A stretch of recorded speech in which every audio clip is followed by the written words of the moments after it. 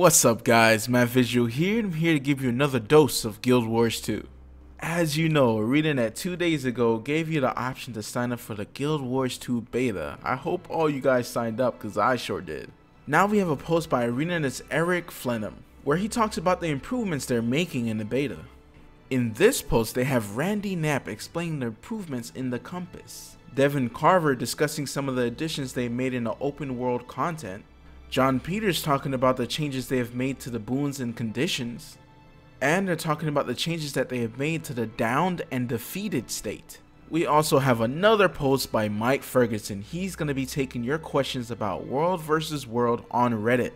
Now if you want to join in on it, it's going to be today, February 24th at 8 p.m. Pacific time. Now in a blog post he gives you information about the siege blueprints, world bonuses, world v world waypoints, map population cap, day and night cycles, and some details on server transfers. Now I want to give a summary of what he said on the server transfers. Alright, he says every character has their own home server. The home server is a server that you created your character on. You can still visit other servers and still keep your world bonuses, but not the bonus from the world you're visiting.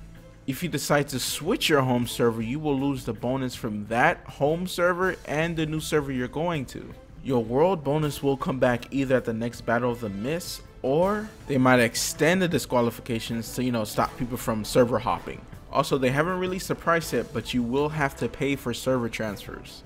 But at least we can visit servers for free. At least I think so. And I guess that's it. I hope you guys enjoyed the video, and I'll see you guys later.